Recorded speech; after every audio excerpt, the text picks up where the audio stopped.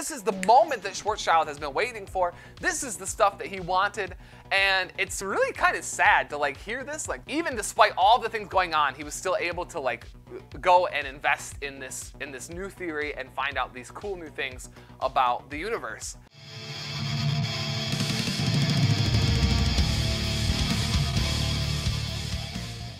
Let's talk about Karl Schwarzschild, though.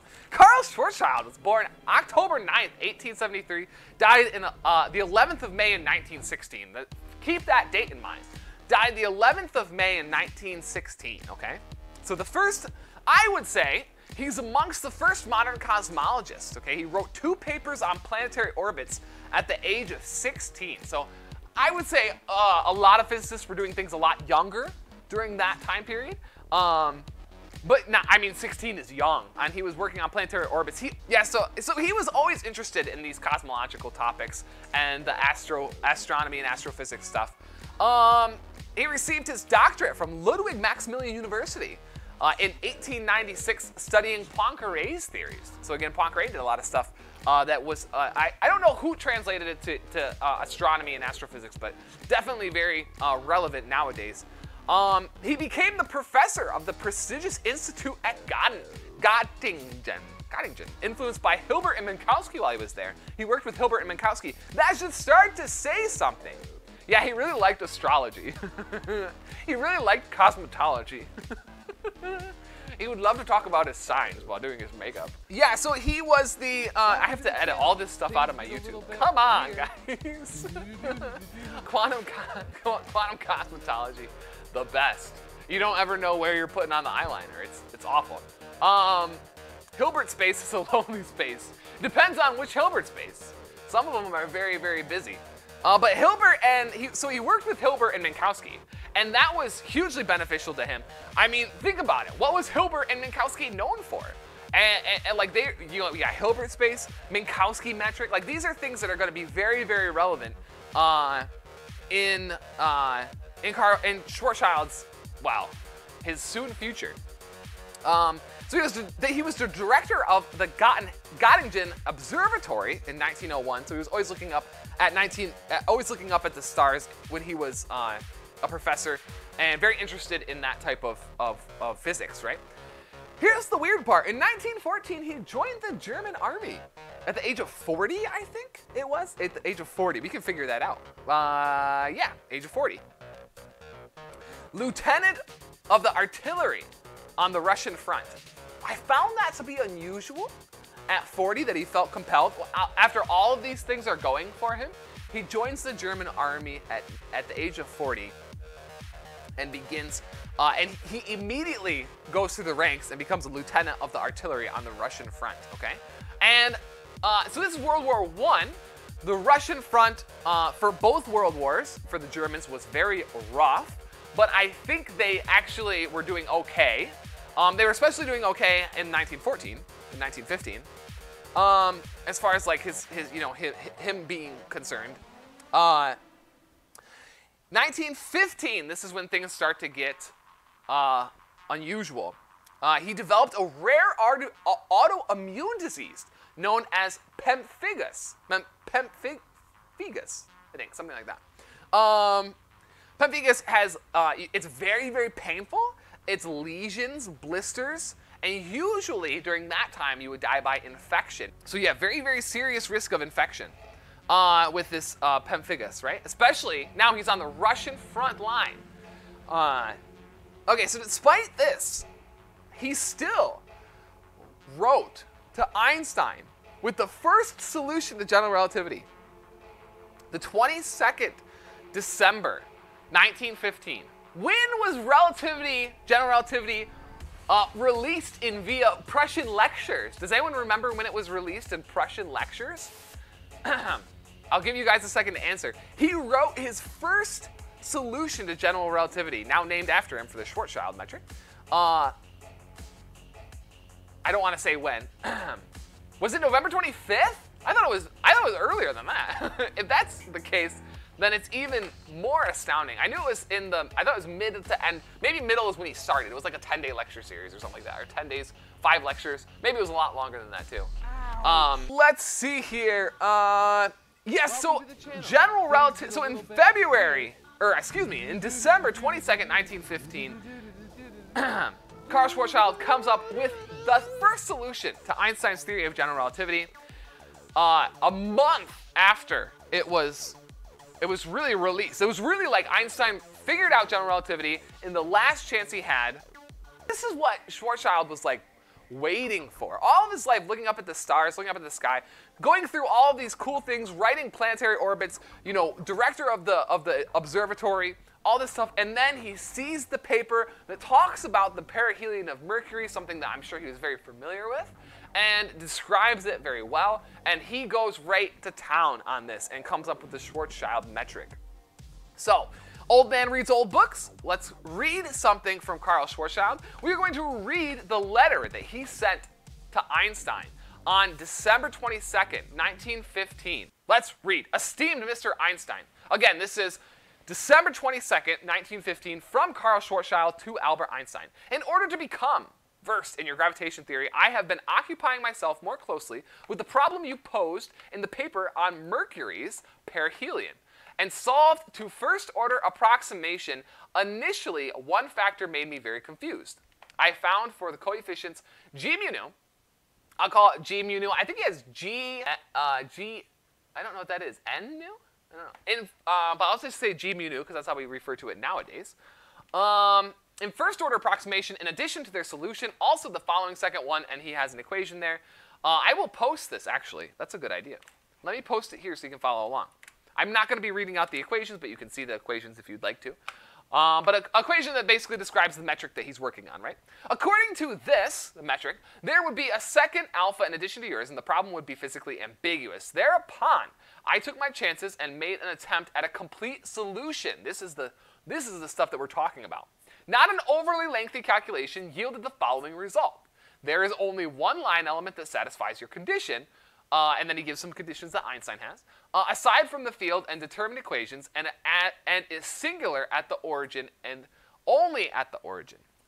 Okay? So there's a singularity. Now, if you also follow me on YouTube, I did some shorts recently. I might do some more now that I'm more settled into my garage and have some more time, where I talk about these different things, you know, and one of the things I did was I showed how these singularities show up in the Schwarzschild metric. Very cool, very interesting, and what their role is, especially with black holes. Let's see, the equations for the orbit remains exactly the one obtained by you in first order approximation, except under x, not 1 over r, but 1 over big R, which are just different radii, understanding one to be, I think, the Schwarzschild metric, it looks like, or the Schwarzschild radius, excuse me, which is different by the order of 10 to the negative 12, thus practically absolutely irrelevant. Okay, now, the problem of the two arbitrary constants, alpha and beta, which the first order approximation had yielded, is solved in that beta must have a specific value of the order alpha to the 4. Now this is, again, just talking about the parameters of this metric that he's written. Most of it is just details. We're trying to get to some of the other stuff that's more about himself, right? So thus the uniqueness of your problem is also the best of order. It is a wonderful thing that the explanation for the Mercury anomaly emerges so convincingly from such an abstract idea. As you see, the war is kindly disposed toward me, allowing me, despite fierce gunfire at decidedly terrestrial distance, to take this walk into your land of ideas. So that's what he ends. He ends with, as you see, the war is kindly disposed towards me, allowing me, despite fierce gunfire, at a decidedly terrestrial distance, to take this walk into your land of ideas. How wild is that, right? That he's on the front lines of fighting. He's working on, you know, trajectories and artillery constantly under gunfire and the cold of winter. Then he's got an autoimmune disease that's giving him blisters and lesions that could likely end his life. Okay, more to follow on that. And he still solves this. I don't know the exact, I don't know exactly where it is. I'm not going to find it now. But the way that it goes, the way the story goes, I have the alerts back up now. The way the story goes is Einstein writes back, completely surprised that Schwarzschild is able to come up with this solution so easily, so quickly. And it like completely baffled Einstein that someone came up with it so quickly. They end up sharing a couple more correspondences,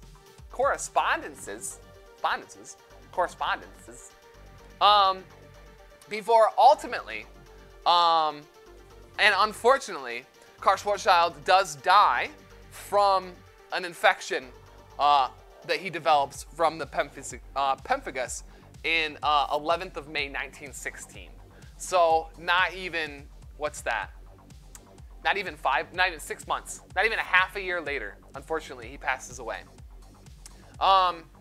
So he solves this in December of 1915. They write back and forth for a while in the winter, and then he passes away in the middle of the spring. So it's a wild thing to think that this is the legacy that he left, right? That he has this, like this, all of his history up to the age of 40. I still don't know why he joined the army, but you know, it is what it is. Where he's just constantly doing everything about looking at the stars. He's an astronomer, planetary orbits, you know, studies Poincaré's theories, and then has a director of the observatory, prestigious institute as a professor, studied with Hilbert and Minkowski, and then ultimately Einstein puts out this paper, and it's instantly like, this is the moment that Schwarzschild has been waiting for. This is the stuff that he wanted, and it's really kind of sad to like hear this. Like, even despite all the things going on, he was still able to like go and invest in this new theory and find out these cool new things about the universe. And ultimately, again, like we said, this was the thing that led to what we now consider black holes, right? There's these two singularities that happen in the Schwarzschild metric. I have a YouTube short on this. It's very, very fast. It's only a minute long, so it's like a nice little dose of physics, where like you have these two singularities that show up really easily in the equation, and one singularity is at, the origin is at the singularity, and the other singularity, the other zero in the equation, is at the Schwarzschild radius, the event horizon of the black hole. Very, very fascinating and interesting stuff. How long did it take him to teach himself GR? Well, could have been more than a couple days. No, I imagine that he watched. He watched Einstein's progression through, the developing of GR. Like he probably watched like a hawk. He's probably really excited to like see what general relativity was about, to understand it, and like then when he comes up with his, final theories about general relativity, it's like, let's go, let's do it, let's solve it. Very fascinating, right? So that's that. That's the little tidbit of history and fun. Karl Schwarzschild, what a story! What a weird and like epic story. Like oh man, I can't even imagine being under all of that stress, all that stuff, and then just be like, general relativity, nobody understands it. I'm just gonna solve it. I'm just gonna solve it right off the bat. And like even Einstein only did like numerical values for the perihelion of Mercury, like right? Like that was his thing. So ultimately what Schwarzschild did was come up with a metric that describes spherical bodies in space. And then he applied that metric to Einstein's Mercury thing and found another value. It's like it was like the same. It was like, it was maybe like a slightly more accurate or something like that. I don't know that. I didn't really follow that part too well, because I wasn't versed in the things that Einstein said earlier either. So, what do you think? I taught myself GR in a weekend, but I forgot it all on Tuesday. Nice.